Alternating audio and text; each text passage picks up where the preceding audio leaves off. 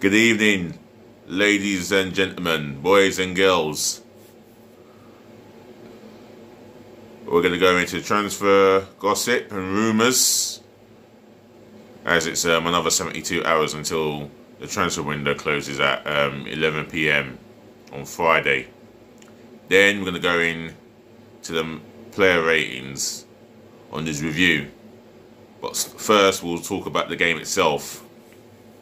For me, first half was exceptional. Fantastic build up to both goals, especially the second one. But the first one was a very good goal by Bukayo Saka, who is only filling in as an emergency left back. But for me, he gave an example of how to play and perform as an emergency left back. Only 18. And it was said by Robbie Lyle that him, Nketiah, Guendouzi and Martinelli, the four of them have not passed 21. And boy, I think we need more teenagers to break through the youth ranks, from keeper to attack.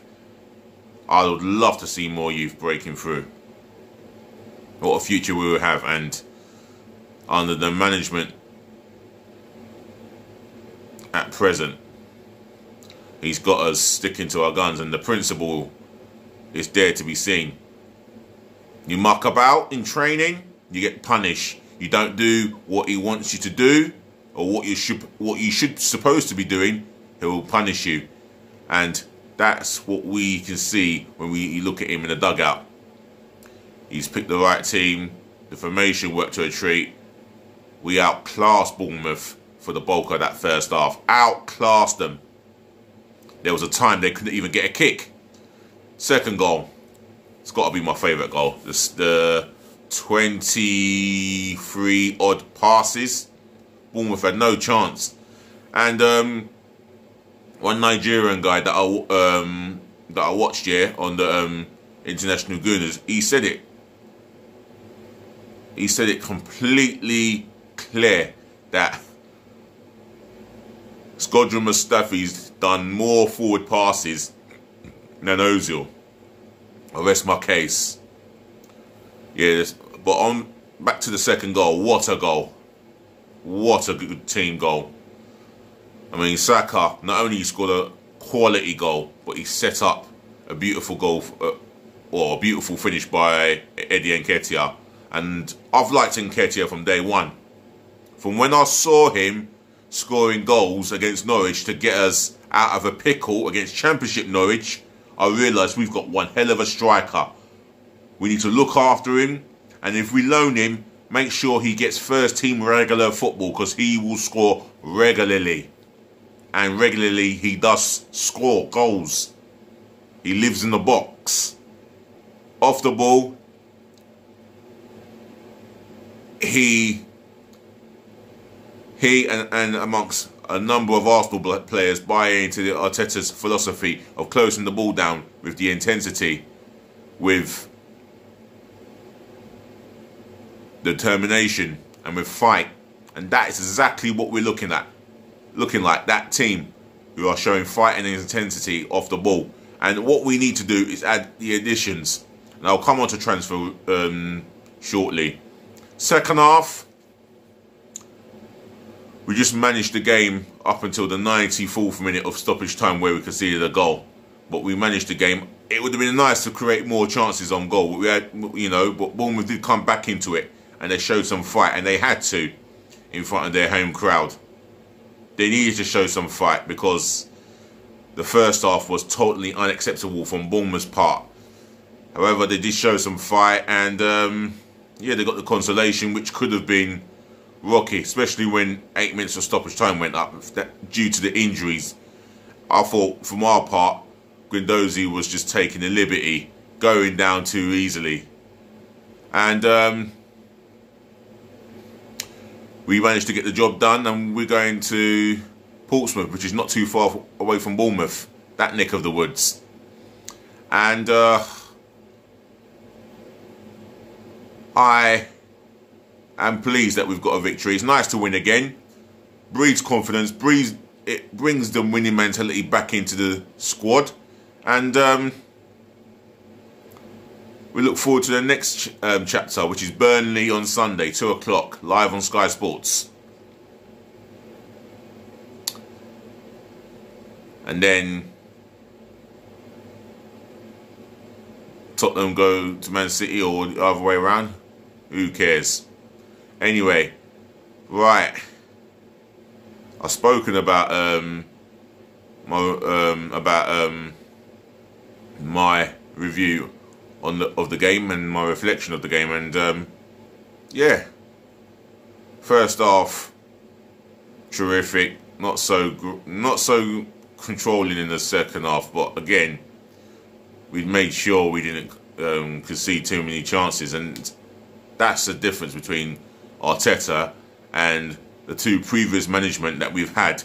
With all due respect to Ljungberg, we were going to always concede chances under him, and we look vulnerable. Defensively, we've looked a lot better under Arteta, although it would have been nice to keep a clean sheet.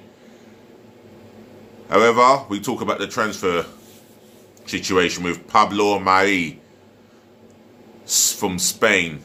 He's a Spaniard who plays for Flamengo, who played in the Club World Cup v Liverpool, and I thought he had a good game. You know, I felt he had a good game against the Liverpool attack. He did as well as he could.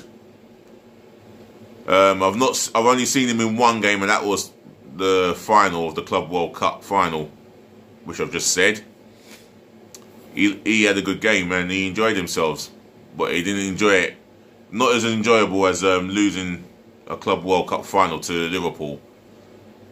You know, who seem to be winning everything at the moment, even the Premier League title coming their way. Yeah, Pablo Mari, 6'3", left-footed centre half. I don't know how quick he is. Commanding in the air. Commanding as a voice on the pitch. And that's a voice that we do need. You know, a voice of a leader. And he has that in abundance. So, yeah. I'll be pleased to see him signed. But although, sadly, there's some cock-ups with the terms. We don't know if Arsenal are mucking about with the money, not paying the fee that he's asked for. It's another frigging mess in our dark chapter of boardroom management. It's disgusting. No, it's despicable. And it makes me so angry. So goddamn frigging angry. Seriously. What is wrong with our board? Why can't we get this deal over the line? Even if it's a loan to a permanent deal, let's get it done over the line. We've got 72 hours to complete 1 or 2 signings. I mean, a lot happens on transfer deadline day. But it's not the summer version, it's the January version. Should I say the winter version, should I put it as? And that's the problem with Arsenal. You know? Alright. We pay a fee. We've got to make sure his wages are covered in that fee. Depending on how much we got in the budget. Or if we've got any money in the budget.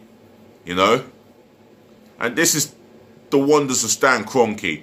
Every time we want a player, it's never going to be straightforward. It's never going to be basic. It's always talks with his board of directors. What are they doing? I mean, he was here, Murray, at London Colney, it was reported. He was there, spoke to Arteta, and since then, he's gone back to Brazil. And he apparently sounds desperate to come to Arsenal. Come and prove himself in the Premier League, where he never got that opportunity while he was at Manchester City for 3 years. So he went on loan to do 2 different clubs. One of them being NAC Breda in Holland, the Eredivisie League. And he just never got going from there. So eventually he was sold out of Europe to Flamengo. And He's been a first team regular. And now Arsenal are trying to get him in because we are short of centre-backs. Mustafi, he's out, but not for as long as first feared. So that is positive news for us. I can tell you that Socrates has just come back from injury. Holding came on and did really well as he could. And David Lewis was suspended for this game, but I think he could come back for the game against Burnley, but I'm not too sure on that. If anyone knows concretely, then leave your thoughts, your message, whatever opinion you have at the bottom of the screen, yeah? And that's the comment section, yeah? Leave your comments below, as they all say. Well, that's what I'm saying now. And please, if you're enjoying this video and this talk, smash the thumbs up. And I demand you to smash the thumbs up. Damn, I'm spitting all over my camera. That's the passion of being an Arsenal fan. Natty.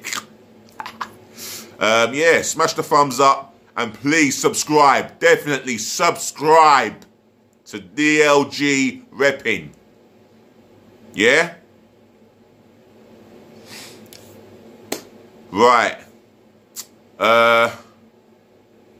Last but not least, I want to go on to... No, I haven't finished with transfers yet. I'm still skeeving over the Mari saga, and it's another saga, just like Matvienko of Shakhtar Donetsk, sorry, of Ukraine. Well, that was in talks, and I don't know what's happened ever since. Can't say if he's definitely coming or not coming. It don't seem like he's coming to me. I want to be proven wrong, but I will go with Mari, and in the summer, I still think we've got every chance of signing Upamecano. He hasn't extended his contract. He's got 18 months left. His prize fee could be 40, 50 million. That shouldn't be a problem for Arsenal. In the summer, it seems to me that they would rather spend the money there than spend it in this month. And I know January is a tough month. I keep reiterating that. January is a tough month to bring in summer signings. Bring in signings. Summer signings, yeah. Summer signings in January. Although the sun's been out, but not quite the summer. But it is very difficult to bring in recruitment. However, we will hopefully be active in the summer. And Arteta has made it clear that he is looking to strengthen at the back. He said he wanted two centre-halves. He said he wanted a competitive midfielder. So in the long run, I think we will get them. I mean, he's done a fantastic job with working with what he's got. I mean, the job that he's done in 8 games has been magnificent. 1 defeat in 8 games, 3 wins, 4 draws. So we're not doing too badly. All right, 1 league win, and it was against Scumchester United, or should I say, Laughchester United. Ha ha ha! Yes, I'll say it again. Laughchester United. Yeah. I hope you're not listening, Rants and Bants and Flex. Yeah, I'm talking to you guys. Your boys took one hell of a licking. Anyway, enough of that. And I've heard of recently that, yeah, back to transfers. I've heard that recently, as we go back to transfers, Emre Can was being linked with us. But for me, I don't think it's concrete. I don't see him being an Arsenal player for the simple fact that he's got his heart set back in Germany and Borussia Dortmund are likely favourites for his signature. I mean, that wouldn't have been a bad of a signing. I mean, we've had Frank Kessie being linked, Thomas Lamar being linked for a loan, possible deadline deal. Frank Kessie, that's a dark one there. Who knows what's going to happen with him? I mean, AC Milan, I don't think they want to sell him this month, so it could be a summer move. Could be an ideal situation, but I'm sure Arteta is looking at him. I think he's a type of player that Arteta wants for for the facts, for the physical factor.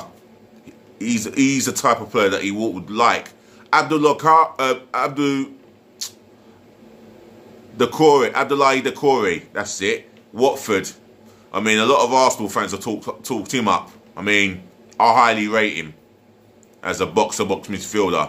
I think it's someone like that we need alongside Torreira, if we're being honest. A bigger upgrade on, again, Granit Xhaka, but I'll get onto him in my player ratings. And other than that, I look forward to the game against Burnley. Now we go to the player ratings. For me, in goal, Martinez made one good save at the near post in the first half. Weren't really tested as such. He flapped at a Ryan Fraser cross in the business end of the game, which he got away with. He got away with another flap where he actually punched it into the attacker and it went wide, so that saved our grace. So overall, I'm going to mark him 7 out of 10. You know what? I'm going to start doing halves, and I'm going to give him 7 out of 10. We go to the back four as it was picked. Bellerin. He got forward once in that first half and whipped in a delicious cross. No one at the end of it. He looked solid. He looked like he was getting back into the swing of things. Going forward, he was always honest. And defensively, I thought he stood firm. You know, I really thought he stood firm. And I have to mark him down as a 7.5. At the back, Squadron Mustafi, he gets an 8. His tackles were on point. He was a colossal in the air. And he covered ground when needed to. And spraying more forward passes than Ozil. I mean, says it all about our number 10. Well, and then he got injured in that second half for a collision with Martinez, where he landed on his ankle, where he was really hurt. But again, he won't be out for a long term. He'll be out for days. And if not fit against Bournemouth, he should be fit for the home game against Newcastle. That's if he's selected. But overall, I'm giving him an 8.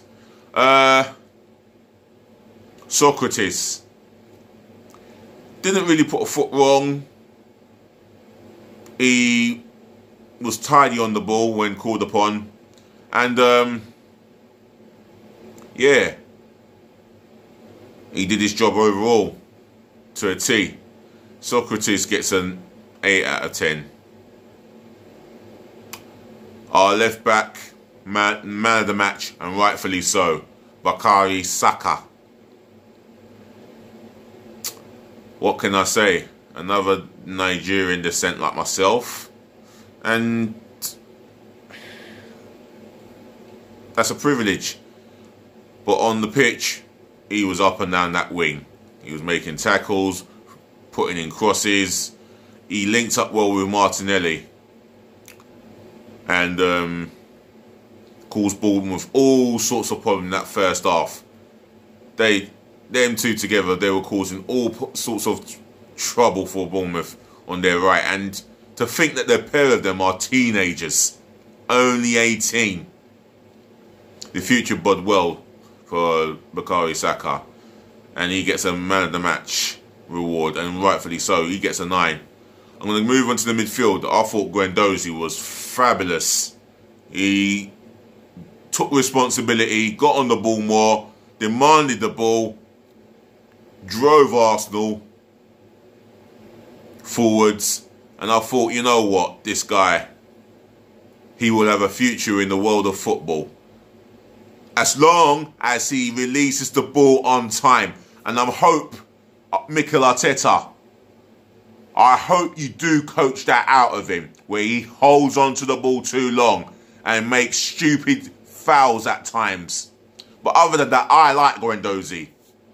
I do like Guendouzi, and he has definitely got a future as a captain. All he has to do as a footballer is stop with the stupid naivety at times by getting fouled, arguing with referees. Just concentrate on your football and concentrate on working on where you're not good at releasing the ball. You know, concentrate and releasing the ball quicker. And that's something Arteta needs to get a hold of you of. That's where he needs to get hold of you by the scruff of the neck and say, you know what? We're going to stay behind for training and you are going to learn when to pass the ball. And I want you doing it quickly. So, yeah, I'm not going to knock him too tough. He had a great game. 9 for Guendouzi. Although Saka edges it for me in terms of the man of the match reward. I'm going to go for Xhaka now.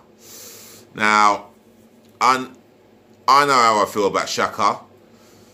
I mean, like him, like Kolasinac, Mustafi, they were the write-offs. They were the ones that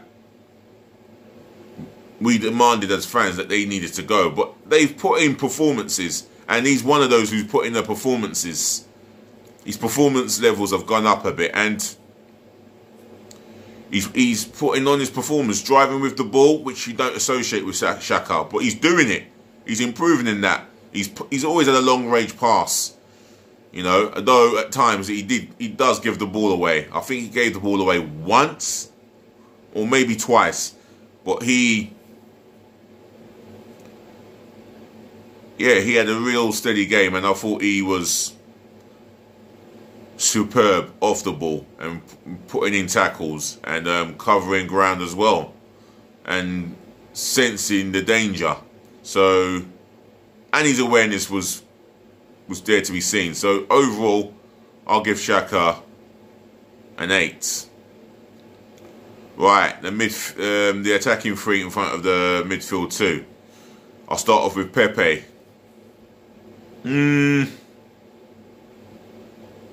He could have done a little bit more for me.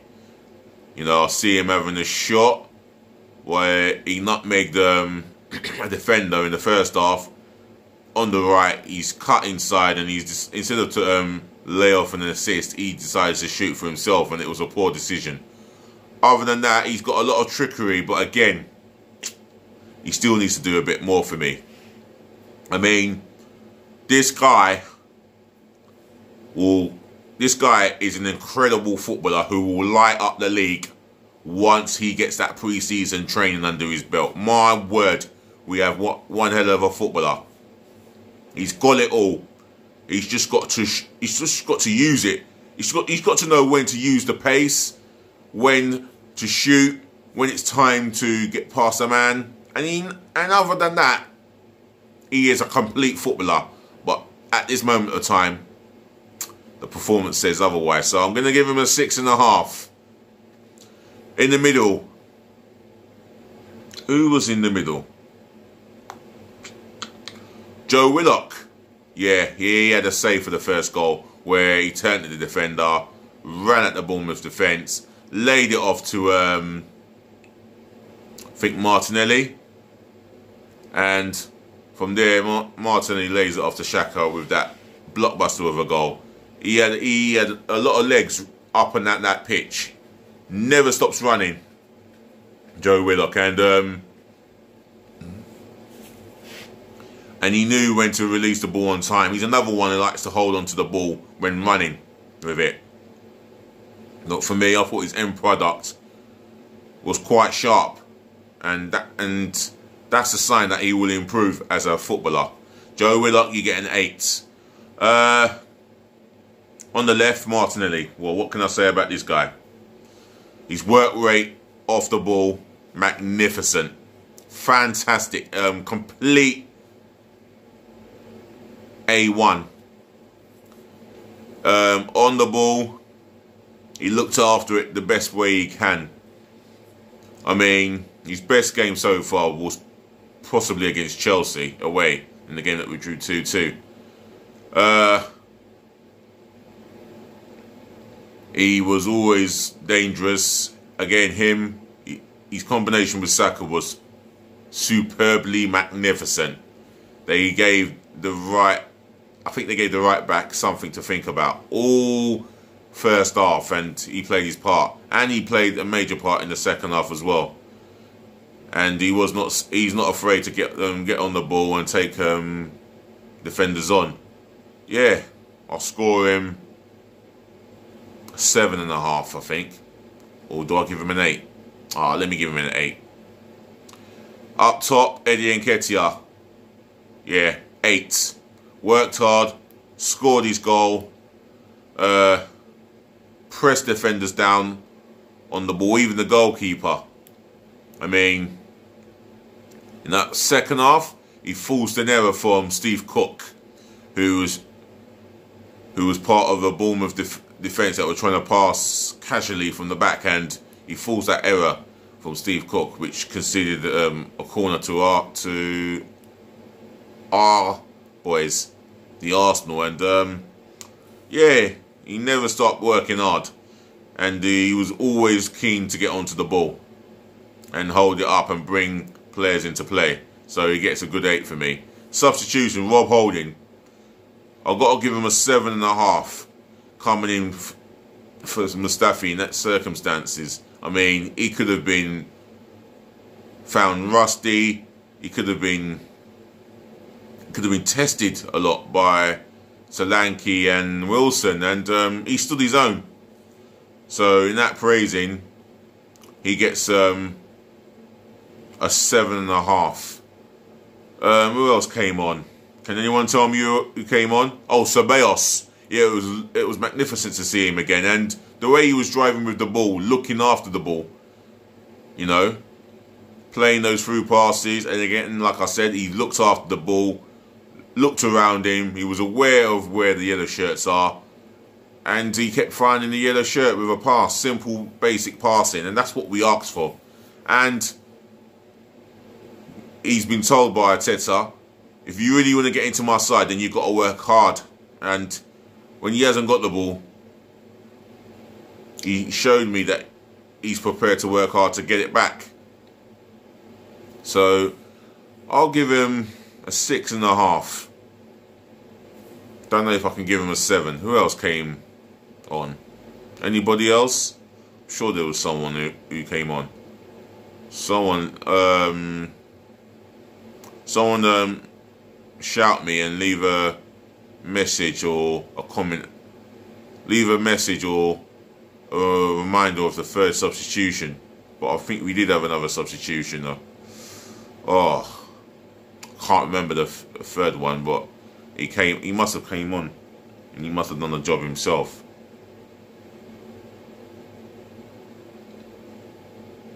Who do we have on the bench? Don't think Lacazette came on. No, that's it. I think it was. I think we did have 3 substitutions that came on, to my memory. Other than that, for me as a fan, I'm gonna give the travelling fans who turned up in their droves, despite the wet, miserable, cold weather up in Bournemouth, they get a 10 out of 10. They sung their hearts out. They sung and chanted their hearts out for 90 minutes. They could have been at home watching it on the TV, doing something else, but they turned up in their numbers and filled up their end, as they always do. The away fans of Arsenal. Well done to them. Arteta, yeah, I'll give him an 8.5 for the basics he done.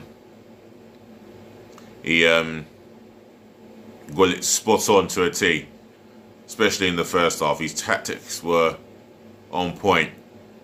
He had players in the right position, performing to their strengths, playing in their position. So they were allowed to perform to their strengths, played with a freedom and with a joy. And you saw that in the first half. And Arteta gets the complete credit from me on that. So I'll give him a 8.5 out of 10. Anyone else I ain't mentioned? The ref? He gets a free. He's just lucky to get a free with me, and I'm normally cold with referees, but he can have a free. Though there was not many bad challenges as such. He was, although I will say he had to book Xhaka for time wasting, and then there was a naughty tackle by, I think he was the Liverpool player who's a loanee at Bournemouth, gave one of our players a dirty kicking, and yeah, he deserved his yellow card. It will come to me. What's his name? Cook, something Lewis Cook. I think it might have been. If it's not Lewis Cook, it's it'll come to me. I'm kicking myself here. How can I not know this? He's got a wonder of a left foot, and yeah, he deserved to be booked for what he did. But other than that, it weren't that sort of naughty game. It was played at a good spirit and a good cup condition as well.